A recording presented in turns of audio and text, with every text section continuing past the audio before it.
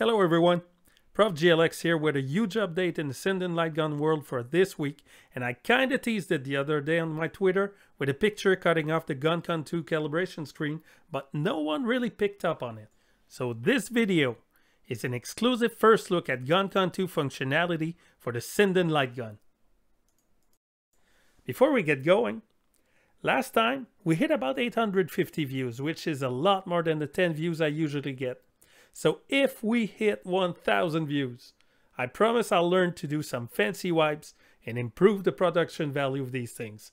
Please subscribe. So first, this is beta. There are some bugs to correct, but it works great. This requires a Pi 4. 2 gigs of RAM is enough. We need to connect the GPIO TX pin of the Pi to an Arduino Leonardo on its RX pin. I've also been able to do it with an Arduino Pro Micro. You'll also need to be able to generate a white border. I use either a RetroTink 5X or an OSSC connected with HD Retrovision PS2 component cables. On the PS2, Time Crisis is already started and is in the options menu. Here, I start the program on the Pi and I connect the Arduino to the PS2. Now you see the Guncon2 is detected by the PS2. Let's go to the calibration screen. Hold down on the light gun to calibrate.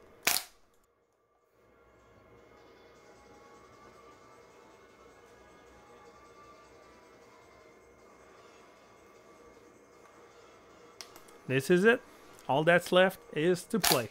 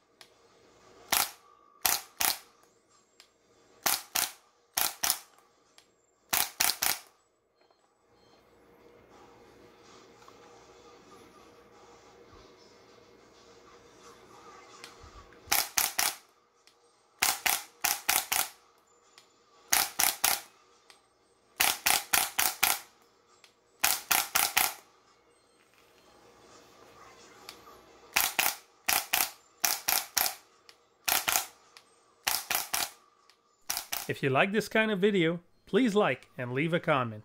See you next time.